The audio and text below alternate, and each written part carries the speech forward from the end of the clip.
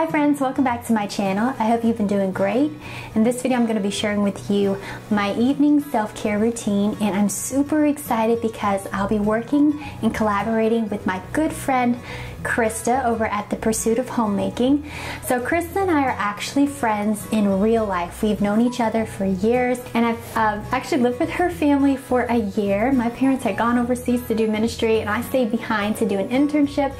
So our family was like, hey, come be a part of our family for a year. And during that time, it was just a really sweet season. I got to know Krista really well, and we became like sisters during that time frame. And so it's just been neat to see where our lives have come to at this point. Krista actually has a background professionally in cosmetology and skincare. She worked at a spa and salon, and I just love that she's going to be bringing all of that knowledge with her in her video. Not only that, but she's been on this quest and journey to be completely toxin free and natural in her home and in her self-care products. So if you're interested in natural self-care, natural homemaking, whether that be cooking or cleaning, caring for children, she is going to be an awesome resource for you. And I think you're just going to get a lot of value out of her practical tips in her videos and some inspiration in the way that she puts her whole heart and energy into making her home a beautiful, safe, loving place for her family. She also has just a sweet nature and a wonderful sense of humor. So please go check out her channel and her self-care video for some great tips, and please tell her also that I sent you over and give her a warm welcome. She's actually fairly new to the YouTube space. She's been blogging for a little while, but YouTube is kind of a new avenue, and so it's been really exciting to kind of see how her channel is coming along and blossoming. And without further ado, we are going to go ahead and get into what I do for an evening self-care routine. So the first thing I like to do is diffuse some essential oils. I just got this diffuser on clearance at TJ Maxx. It's been awesome, and it came with a sample pack, and I love this orange scent. It just boosts my mood, and it just really smells great. Next, I will turn on my Himalayan pink salt lamp. This is said to boost your mood and cleanse the air and help you to sleep. And I just love the warm glow, especially in the evening time. So I recently did a video on my natural oral hygiene, and so I used a tongue scraper and activated charcoal toothbrush, some homemade toothpaste, xylitol infused dental floss. I also use a natural xylitol mouthwash, and I do oil pulling a couple times a week as well. You can check out that video below. Alright, the next thing that I'm going to do is tame this mane of mine. So I'm going to be brushing out the tangles. My hair is the longest it has ever been in my life. So I take quite a bit of time just to detangle it. And I've been using this really neat brush that is designed to help you detangle. You can just see how it's designed differently than a typical brush. This actually feels really great on the scalp, and it does help to get the tangles out with less pain. So I got mine at Walmart. Once I get all the tangles out, I'm just going to get it out of my face and get it ready for sleep. So I'm going to put it in a simple braid.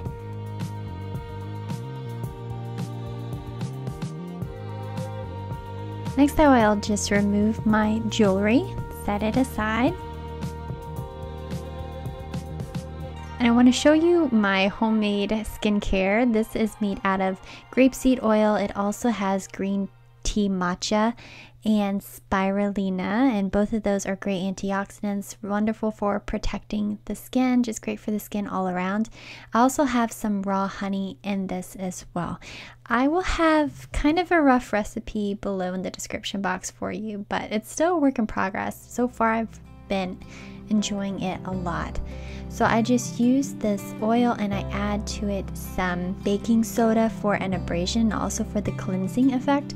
Oil cleansing is a really neat way to clean your face. It does work to remove your oils on your face and your makeup and anything that is not helpful for the skin. So you basically just apply it to your whole face. I like to dab here and there and then work it all together as soon as I get my whole face covered. And it's amazing how this feels, the oil and the baking soda, as you're massaging it over your face. It feels really great.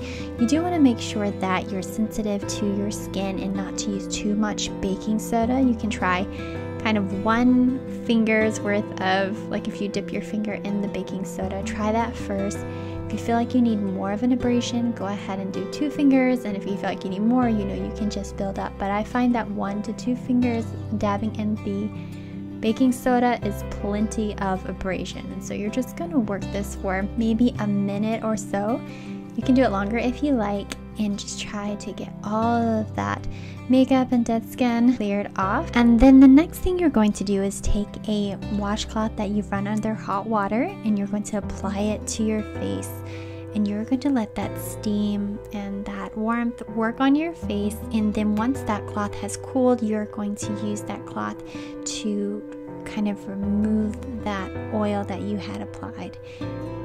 You want to be gentle on your skin and try to go work in upward motions, especially when you're working on the sides of the face, to remove the oil. This is so relaxing.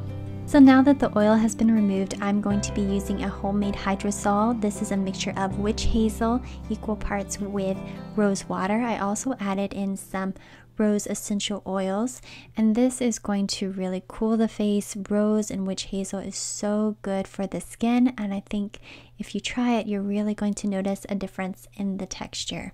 I also use this as a makeup setting spray. Next, would you believe it, I'm going to be using some more oil as my nighttime moisturizer. This came with something I'm really excited to share with you, and it's a blend of saffron and some other herbs that are really great for your skin. Rose, of course, you see again. I've enjoyed this oil. The scent took a little bit of time to get used to, but I think it really is beneficial for the skin. One thing about it though, it's best to use at night because it is a brightening blend, you know, if you have sunspots and such. The thing about brightening blends is that they do make your skin sensitive to the sun, and so you have to wait a few hours. That's why nighttime is the perfect time to use a brightening blend. Once this oil runs out, I will probably be making my own facial oil using some essential oils that I've been researching on for skin health.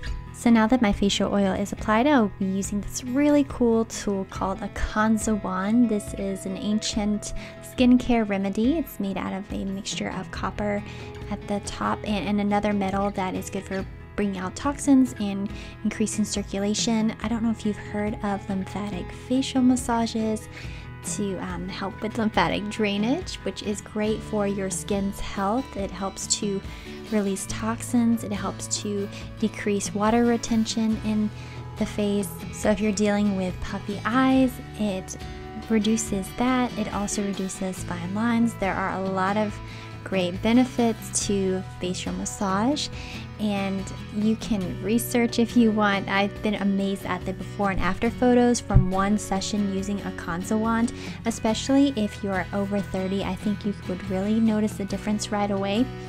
So you may have even heard of jade rollers, and that's another form of lymphatic face massages, and that is a good option as well. I hadn't really thought of collecting tension in the face, but it's amazing how after I do this massage with the Kanza wand, how much more relaxed that I feel.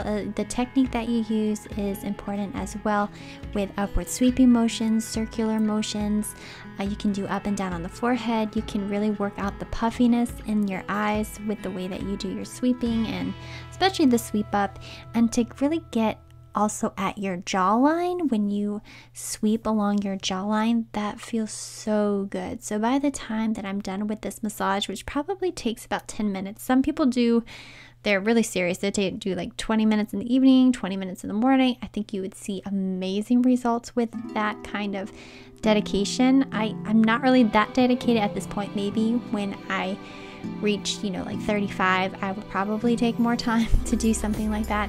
But this has been so good, so relaxing, great right before bed. If you do decide to try a Kanza wand, you buy one. Caring for your Kanza wand is also important. You can use a drop of tea tree oil and a cotton ball just to clean off the top of that and keep it good and sanitized. So at this point, I just sort of massage in the rest of the oil, and then your face is going to look oily and kind of feel oily, but that's okay. It will soak in throughout the night. I also use the excess oil on my hands and I add it to my hair. Oil is great for your hair, especially if you have dry, coarse, thick hair like I do, so it's really beneficial. And now that my self-care routine is done, it's time to relax in the bedroom.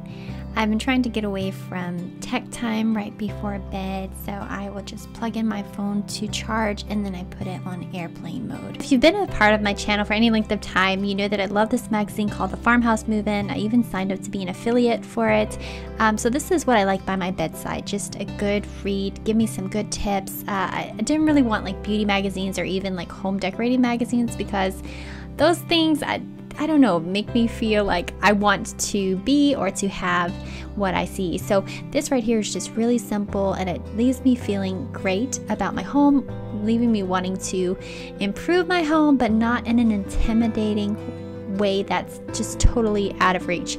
Also, I've been reading up on fermentation, which is a really good thing to add to your diet. Fermented foods is very good for your tummy and your digestion and nutrition absorption. So those have been by my bedside along with this devotional. This is a really quick devotional. Quick meaning, I mean, it packs a punch. Like you don't need a lot. Gives you a lot to think about as you're going to sleep of just our relationship with God as a father and his love for us. Also been loving this wonderful Moroccan Magic lip balm. It might be the best ever, and this Clarins hand cream has been wonderful. You don't even need gloves with this, it just works so well. And then finally a pillow spray. Of course, lavender is great. This is a sister to lavender, it's called Lavandin, and it's very relaxing and soothing. Perfect to put on your pillow. So this is how my evening ends.